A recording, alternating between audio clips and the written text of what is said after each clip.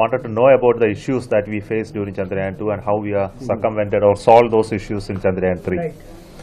See, Chandrayaan-2 was hugely very good until its last phase of its landing, where we could not achieve the soft landing. It landed with a higher velocity.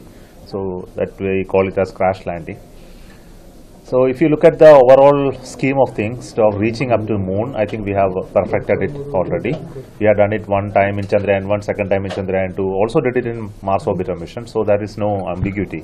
But and capturing the moon orbit as well as reducing to 100 kilometer orbit was also perfect. And we were trying to target a landing in a particular spot closer to the South Pole, that is 70 degrees to the South Pole. And in that doing so, we faced certain challenges. The primary issues were, one, that we had an engine. There were 5 engines which was used for giving the reduction of the velocity, is called the retardation. These engines developed little higher thrust than that was expected. It was on the higher side, but it was still within the specifications. But when such a higher thrust was happening, the errors on account of this differential was accumulated over some period. It was called a camera coasting phase on the last phase of it. During this time, the craft is supposed to be very steady to take pictures. So we can correct it at that time. So because of that period where it was not corrected, we started correcting only at the end of it. When all the errors got accumulated, which was slightly higher than what we expected, the craft had to make very fast turns. And when it started turning very fast, its ability to turn was limited by the software, because we never expected such high rates to come. The third issue is it is yet to reach a landing point which is still far away. And we asked the craft to land only in 500 meter by 500 meter area.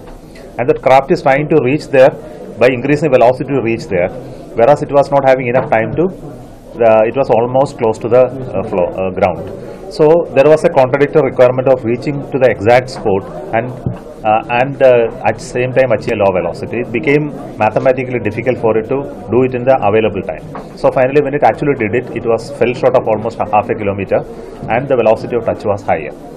So it is fundamentally, there were issues in terms of the approaches that was taken, how to correct the engine thrust dispersion by accumulating errors over a period of time, artificially limiting the ability of the vehicle to take turns and correction, and the ability to calculate time to reach the required spot, and also telling to land at the exact required spot instead of landing wherever you can safely land.